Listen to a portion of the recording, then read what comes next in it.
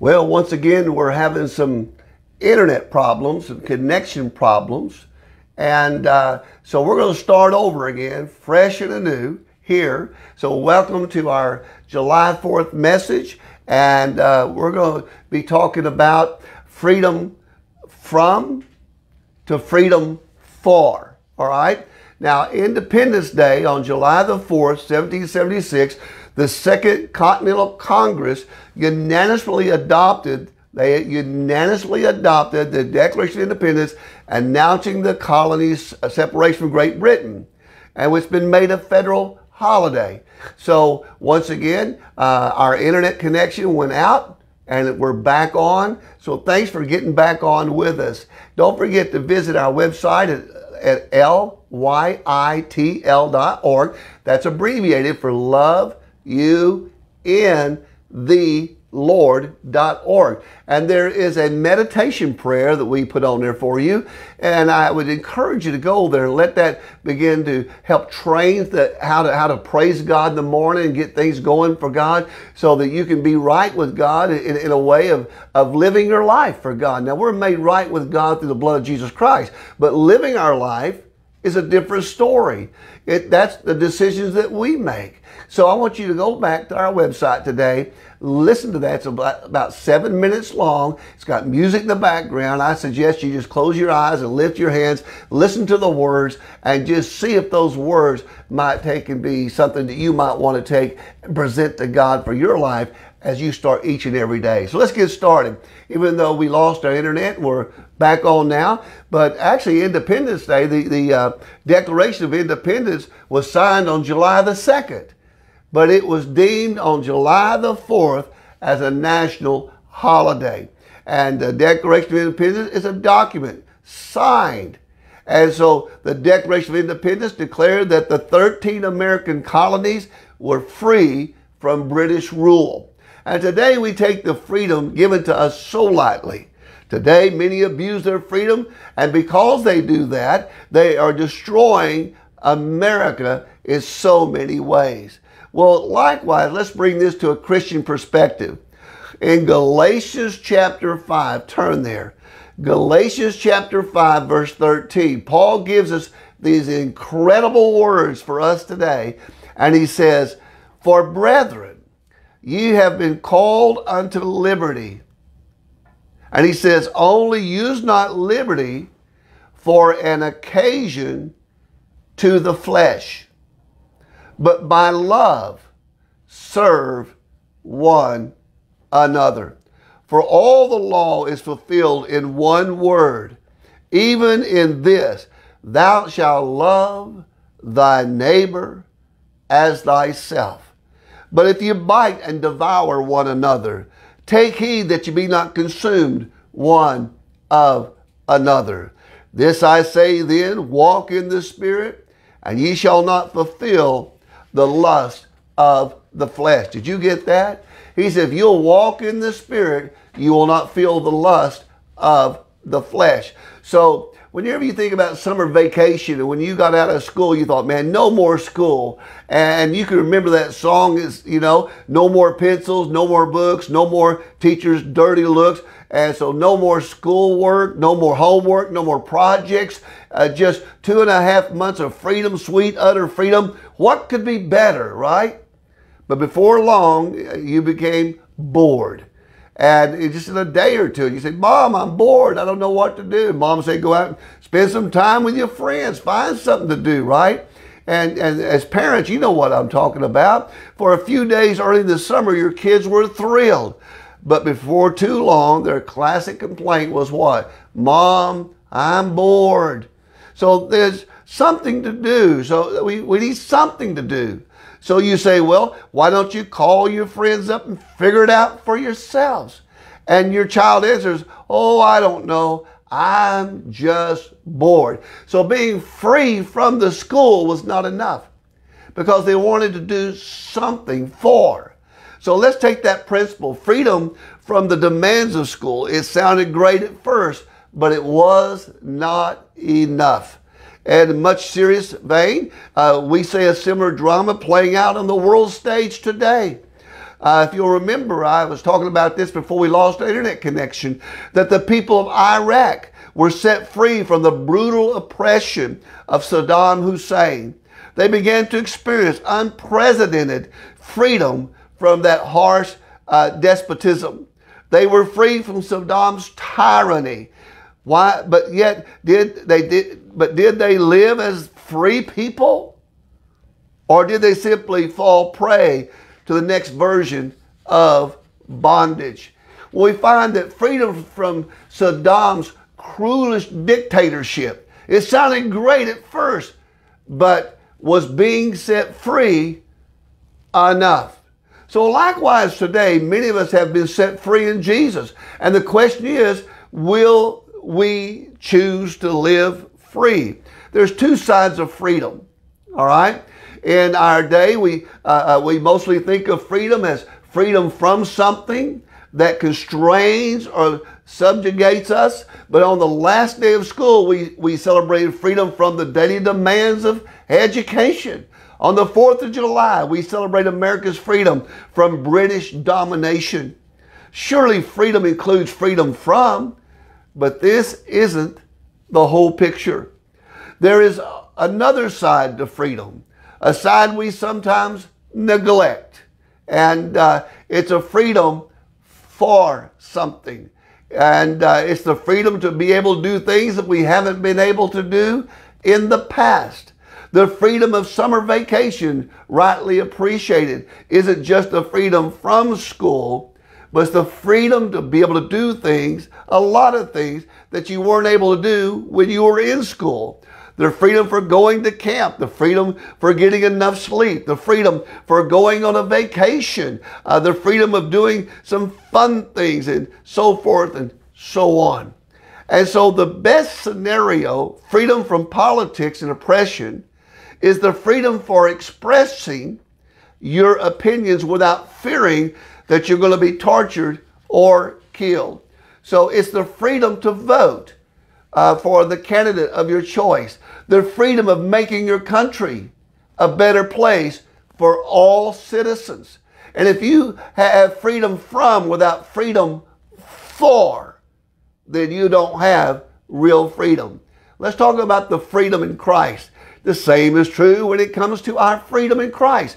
In the middle of the 1st century AD, the Christians in Galatia, that's really known as the modern day Turkey today, were struggling with the whole notion of freedom, which is why Paul wrote the letter of Galatians chapter 5 to them.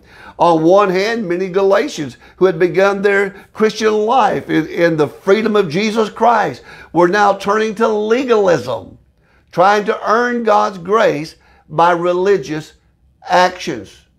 Now we know in Ephesians 2:8-9, for by grace are you saved through faith, not of works, lest any man should boast. So we know that salvation is a gift from God. You can't earn that. That's something that God gives. But now the Galatians had taken that free gift of Christ, and now they're getting the people to go back into legalism, trying to get them to go back and practice the law, which they've been set free from. And they don't realize is that they've gotten away from the God's grace, and yet going back to religious actions. So on the other hand, some of the Galatians were abusing their freedom, doing things that now dishonored God. And so Paul wrote to call the Galatians to live in freedom, both freedom from the law and freedom in to be able to choose to live for Jesus Christ, to bring glory and honor to the Father. In his letter, he clarified, both for the 1st century Galatians and for you and I today, that the meaning and purpose of Christian freedom. So what is the meaning and purpose of Christian freedom? As believers in Jesus Christ, we are free from the tyranny of sin and death. We no longer need to fear that our sin will lead us to eternal separation from God, which is the ultimate death described in Revelation chapter, in the book of Revelation. So we no longer need to be dominated by the power that sin has in our life. So through our faithful participation in the death and the resurrection of Christ, we have been set free from those things that once bound us, that kept us from God. Moreover, we are set free from trying to earn God's favor through keeping the law, as if this were possible in the first place. Because if you broke one law, then you were guilty of all. And so Paul writes in Galatians 5:1, so Christ has really set us free, and now make sure that you stay free is what he's saying. And don't get tied up again in this slavery to the law. So of course there's a danger inherent in the sort of freedom that people have today, and the danger is antinomianism. It's the danger of saying to yourself, great, so I don't have to keep God's law to earn salvation. Now I can do whatever I want. I can sin if I want without worry. And it's whoopee. It's all about having the party of life. And that's not true. Although it sounds silly, and I'm going to put it very bluntly, that is a genuine danger for the Christian today. And one that snags most Christians from one time to another, and like for many, oftentimes. I was talking with a Jewish friend about the grace of God given in Christ, and how his grace is given without cost by definition. So God's love is not something we earn, and nor is salvation something we earn. It is a gift. God's love to us is a gift. God's given us the ability to choose to receive Jesus Christ as our Savior. It's a gift. Your salvation is a gift given freely in Christ. And my Jewish friend responded, but that's crazy. If salvation is given freely, then people won't have any motivation to be good. What will keep them from sinning all they want? And indeed, that was a great question. So the biblical answer is that Christian freedom isn't only freedom from sin, freedom from death, and freedom from the law, and the need to earn God's favor by works, but Christian freedom is also freedom for. It's freedom for doing what's right and honoring to God. Let me say it again. It's freedom for what? For choosing to do what is right and honoring God. So formerly when you were caught in sin, you couldn't please God no matter how hard you tried. But now in Christ, you are free to do what God desires, even what his law dictated, right? But yet you do this not to earn God's favor, but in response that the favor already given in Christ allows you that ability to make those choices that I'm going to honor God. I want you to go back to our website today at lyitl.org. There is something we've added. It's a little 7-minute, and it's a meditation prayer. There's music in the background, and there's some pictures on there. But I encourage you just to close your eyes, listen to that, lift your hands to God, listen to the words, and see if these might not become the words that you would like to say to God as you start each and every day of your life. And even though that's been put on the website, even though we've told you about it, many may not even go there to listen to it. Oh, I encourage you, take action and let that be how you start your new day every day. So here's the good news of our freedom in a nutshell. You are now free to do the right thing. You are free to live your life for God. You are now free to live the best possible life that there is. In Christ, you have freedom from, and you have freedom for. So let's talk about freedom for loving service, all right? Paul is quite specific in the book of Galatians chapter 5, verse 13, about what our Christian freedom is for. So let me read a portion of that to you. Galatians chapter 5, verse 13. For you have been called to live in freedom, not freedom to satisfy your sinful nature, but freedom to serve one another in love. Did you get that? But freedom to serve one another in love. in verse 14, for the whole law to be summed up is in this one command, Paul says, love your neighbor as yourself. All right? So did you catch that? Don't use the freedom for sinful nature, the flesh, in the Greek is what he's talking about, but rather use it to serve one another in love. So the English misses the shocking irony that's of the Greek, which literally reads, you were called to freedom. Did you get that? So use your freedom to become, use your freedom by becoming slaves to each other in love. Slavery is the antithesis of freedom since it involves being owned by another person. Yet Paul says that we should use our freedom in Christ to choose to act as if we were slaves out of love to each other. Slaves out of love in order to love Christ. All right? So we're not just talking about casual, convenient serving here, but committed and consistent and self-sacrificial servanthood. Exactly the sort of thing we see in Christ himself. Let's look at Philippians chapter 2, verses 1 through 11. Once again, we have a Bible study here, so make sure you have your Bible in hand. Philippians chapter 2, verses 1 through 11.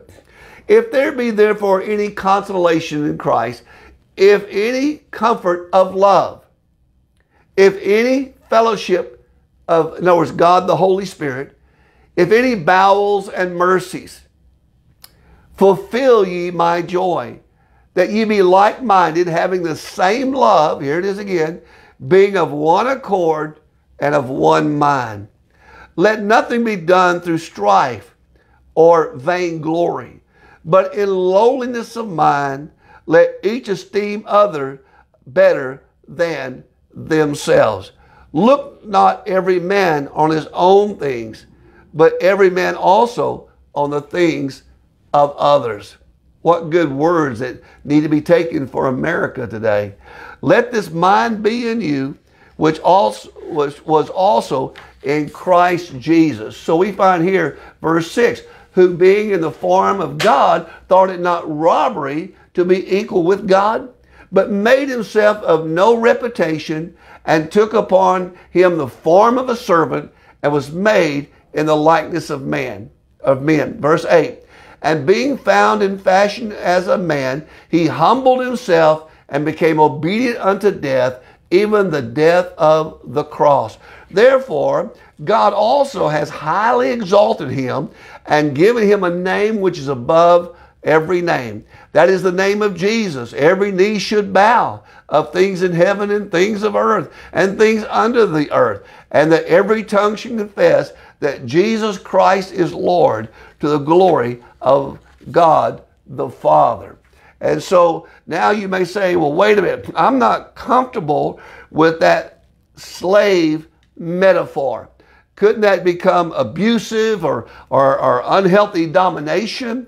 Surely it could, because Christians still sin, even after they have put their faith in Christ. But that's not Paul's intention here. Notice that he calls us to mutual servanthood, not a one way of slavery, not a one way of domination. He says, if I am committed to serving you sacrificially, that you are committed to serving me in the same way. So then there's no danger of abuse. There's no danger of domination if everybody is going to have that in other words, I'm going to be willing to be used of God to bless you, and if God's going to use them to bless me, there's no way there's going to be abuse. So moreover, we are thought to be slaves one to another. He says, through love. So love not only enables us to serve you and you to serve me, but it controls the nature of servanthood. Thus, if love is in charge, as it were, then once again, the dangers of abuse and domination are minimized. All right? So we see a marvelous illustration of how we are to live as free people in the lives of Nelson Mandela. And so we find here for decades, he labored in South Africa to bring an end to discrimination on the grounds of race.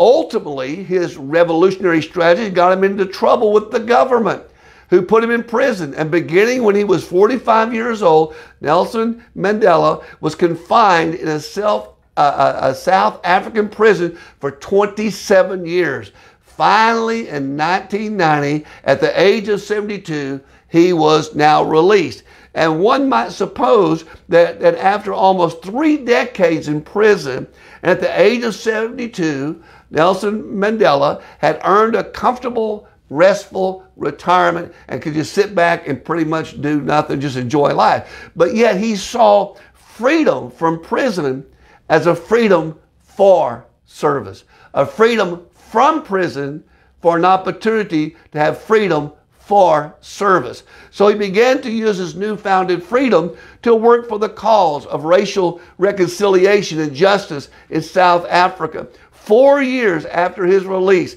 he was elected as president of his country and the first African president of South Africa.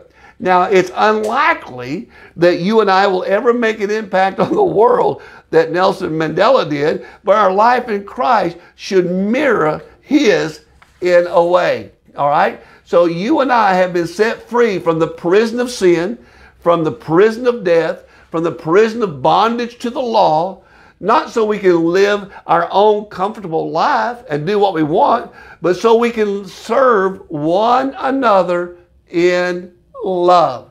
So it brings up the question, when you live your life today or yesterday or tomorrow, or is it going to be a life that's lived for other people, to help other people, to encourage other people, to love other people? And I might add, when we look at the broader sweep of the New Testament theology, we realize that we have been set free not only to serve our brothers and sisters in Christ, but to live as servants of Christ in and for the world.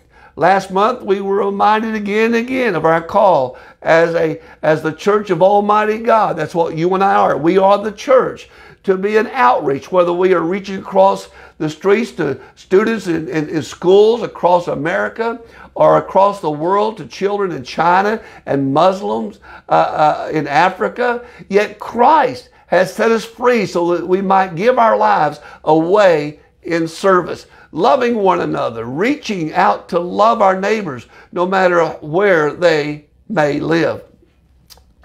So we've already seen a wonderful picture in the scriptures here of love serving this summer. And yet we're going to learn many more to come, right? I think of those who counseled at an Indian village and Adventure Mountain, giving a week of their lives to serve kids for the sake of Christ. And I think of folks who have stepped forward to teach summer school or looking ahead. I think of those who are getting ready to serve as a junior high and high school counselor or maybe leading a vacation Bible school or being team members on several missions trips, and the list goes on and on and on. But sisters and brothers, Christ has set us free to serve each other in love and together to love the world around us.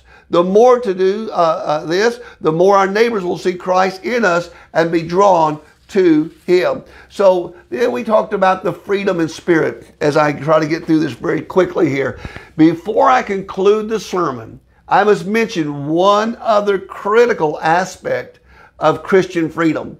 I've said that we have been set free from bondage by the law, but we do not have to learn to earn God's favor by doing the right things and avoiding the wrong things. His favor, which we call grace, has already been given to us in and through Jesus the Christ. But I want to respond to a friend's concern that without the law, we've all have little motivation to doing what's right. And that's not true.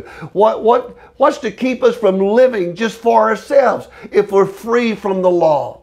Well, what is it there to ensure that we will not use our freedom to live our own way instead of living for God? What is there to ensure that we will use our freedom for honoring God and for serving one another in love? Well, We find the answer in Galatians chapter 5, verse 6. Hi, Victoria, good to see you. Which reads quite clearly and literally, "But I say, keep on walking in the Spirit." See that capital letter S?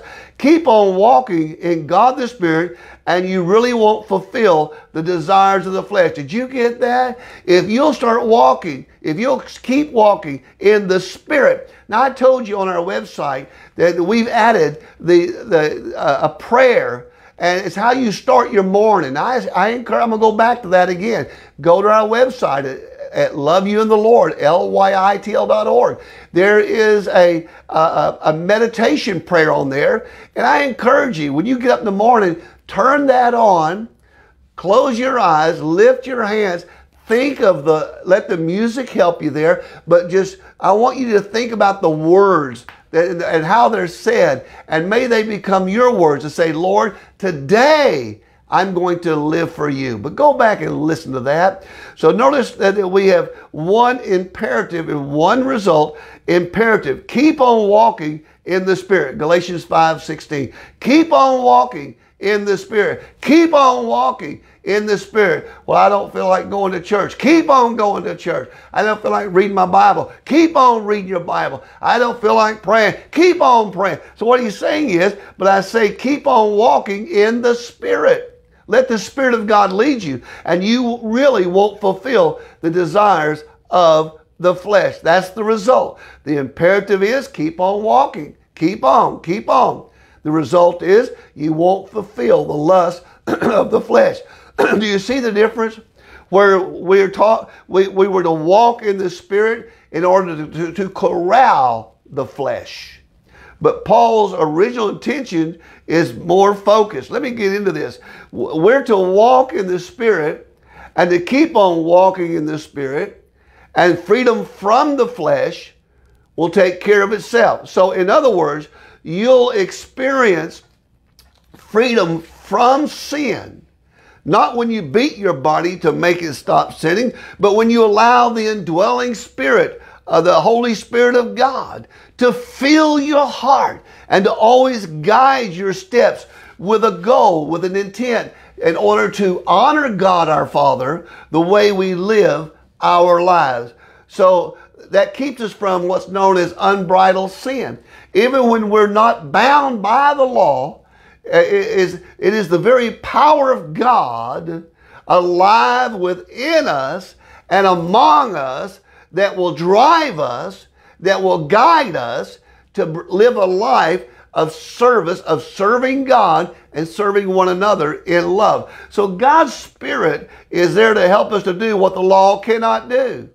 And this includes serving one another. So I expect that many of us will find ourselves today struggling with the desires of the flesh. And I expect that many of us also are struggling with whether or not we choose to serve one another in love. So what can we do? First, number one, remember that Christ has set you free from sin, death, and the bondage of the law. Number two, rely on Him. Number three, thank Him. Number four, trust Him. Number five, here it is, center your life in Him. And in Christ alone will you find true freedom. Now, first of all, remember that Christ has what? Set you free from sin, death, bondage, law. Secondly, don't rely on your own strength, but on God's strength from the indwelling of the Spirit. What you cannot accomplish on your own, God can and will accomplish in and through you by His Spirit. So remember Paul's words to the Philippians in Philippians chapter 1 verse 6 that we read. I am sure that God who began the good work within you will continue His work until it is finally finished on the day when Christ Jesus comes back again. So the third thing is, when you struggle, call out to God for help. Call out to God for help. And let the Spirit of God in this community share the struggle. You weren't meant to be alone. So the Spirit's power is available to you, not only inside of you, but also in the community of Christ's people. That's why in Hebrews chapter 10, verse 24 and 25, don't forsake the assembling of yourselves together, as the manner of some is. But what? Exhorting one another. And so much more, you see that the approach, encouraging one another. In other words, pull together. And when you find yourself not wanting to walk in the Spirit, get around people that are wanting to walk in the Spirit and see if that's not contagious for you. So Christ has set us free from sin and death. Christ has set us free for serving in love. Christ has given us His Spirit to help us to experience the fullness of that freedom. And this is good news. So what do? You live it out. You shout it out. You praise God. Don't become lazy and concerned. People say, well, and I say it over and over and over. Our number one goal for still being here after salvation is to be a witness, to win people to Christ. So don't become lazy and unconcerned about the lost. Become an active Christian, making a difference. Galatians chapter 5, verse 13 through 16 of our text today. For brethren, you've been called unto liberty. Only use not liberty for an occasion to the flesh, but by love serve one another. For all the law is fulfilled in one word, even in this, thou shalt love thy neighbor as thyself. But if you bite and devour one another, take heed that you be not consumed one of another. This I say, walk in the Spirit, and ye shall not fulfill the lust of the flesh. Listen, go back and visit our website. Listen to that meditation prayer on there. Let that be the first step of guiding you from every day of your life. So remember, we are saved freedom from, but the whole purpose is to give us freedom for. And if you've never truly trusted Christ as your Savior, I would pray that today that you wouldn't just think that, oh, I just go to church and I hear a song and I pray some little simple prayer. Ta-da! I'm saved. I can live my life the way I want. It doesn't work that way. The first thing is, Jesus says, except you repent, ye shall all likewise perish.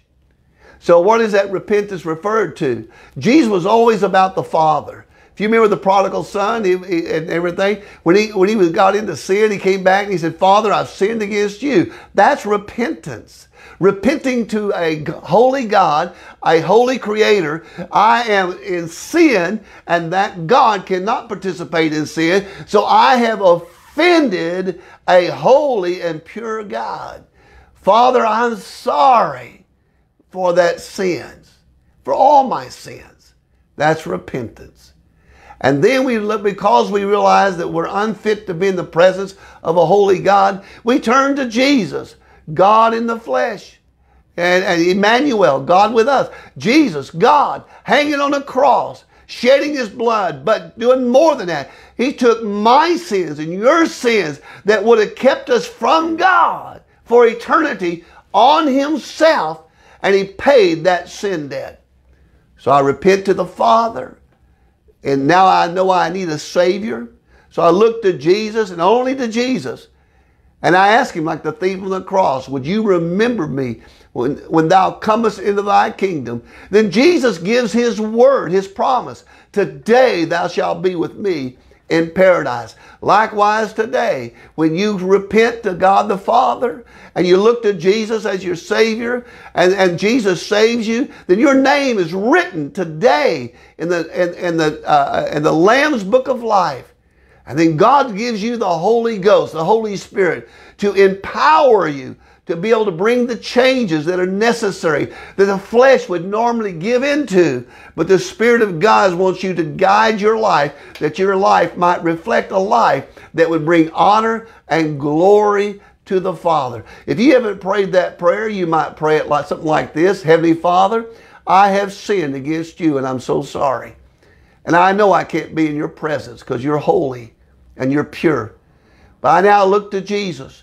Jesus, I ask you to hear my prayer, and I ask you to come into my heart, be my Savior, and then give me your word, your promise, that today I will be with you. So, Father, I've sinned against you. Lord Jesus, I'm asking you to save me once and for all by what you did on the cross of Calvary and through your resurrection. And I know you're alive today, sitting on the right hand of God the Father. So please save me. Write my name in the Lamb's Book of Life. And then I'm so glad. Thank you for the Holy Spirit that you put in my life now. I look forward to being led by God, that I might be able to glorify God and love serve other people. We give you glory, honor, and praise in Jesus' name. Amen. Hey, visit our website at lyitl.org. My wife and I, Lady Karen and I, this is our church for now. We're in Tyler, Texas. And if you find our ministry touching and you want to share it, hit that like button, but hit share, because when you hit share, it puts this sermon into the front of others that I would never have got this sermon to get to see or hear it. And what if somebody got saved because all you did was liked and shared? And then you pray over that. And if this ministry has been a blessing, there's a way that if you want to help support the ministry, it's on our website. But until then, keep us in your prayers. We love you. Thank you for joining us. And God bless each and every one of you. In Jesus' name we pray. Amen.